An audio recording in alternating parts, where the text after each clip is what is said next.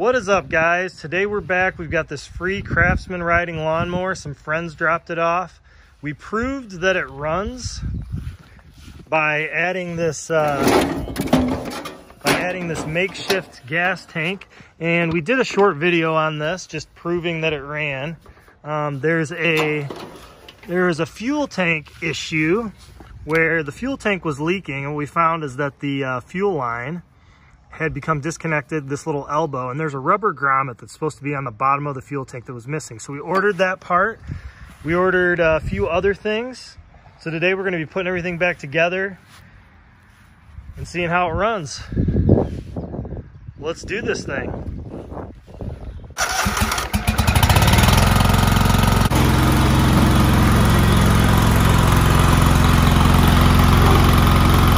All right, so we're gonna swap out this old fuel line. Get our clamp there.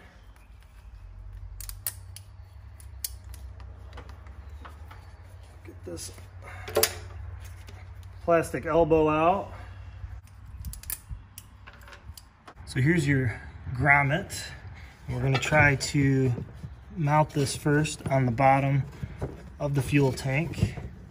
Kind of a tight fit, so let's see if you can get that. Okay, so we've got that mounted.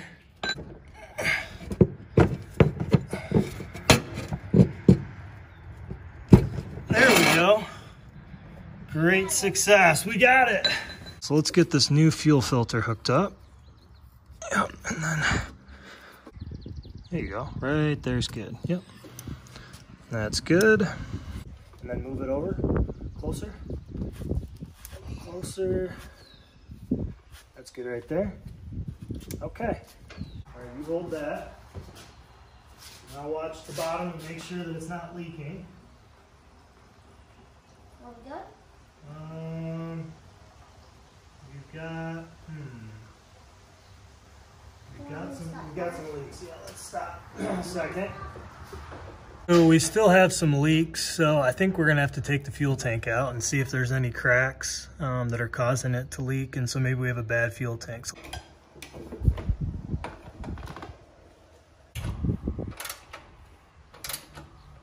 To remove the back portion of the seat and the rear fender, there are two bolts here. There's one bolt there, and that disconnects, you have 3 bolts on both sides, and then you have to take off this assembly. There's a few bolts for that, so you can slip that over the transmission. And then on the seat, you have to disconnect the safety switch and pull that cable out. So that's how you get that off. Then there's 2 bolts to take the rear suspension piece off.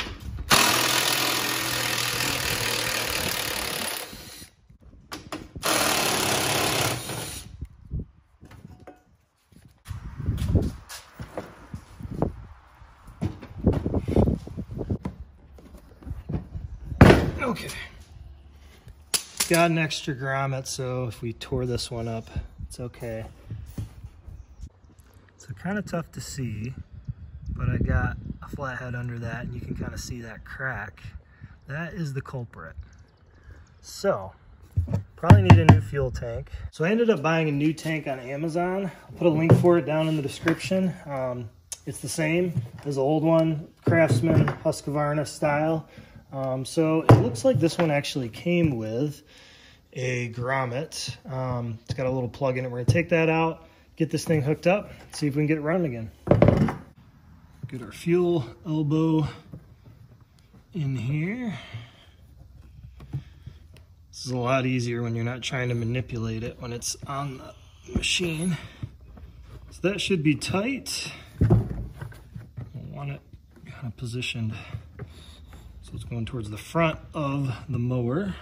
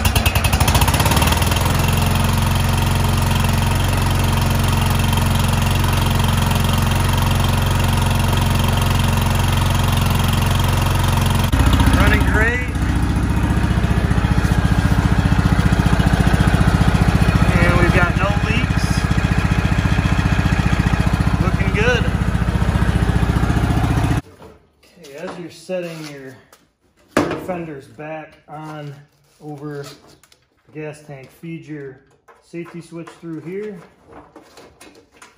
Feed that through over the top of the transmission lever, and take your fuel tank cap off, and everything should kind of slide into place.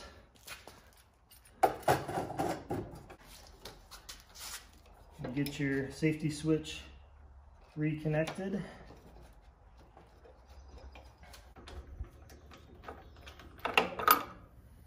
Got some new spark plugs. We're going to gap them to 40.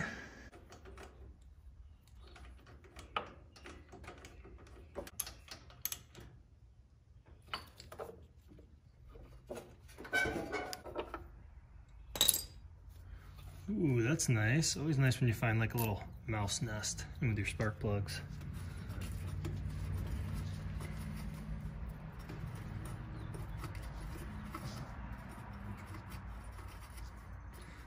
This is pretty normal. Let me know down in the comments if you find mice nests inside of your engines when you're working on machines.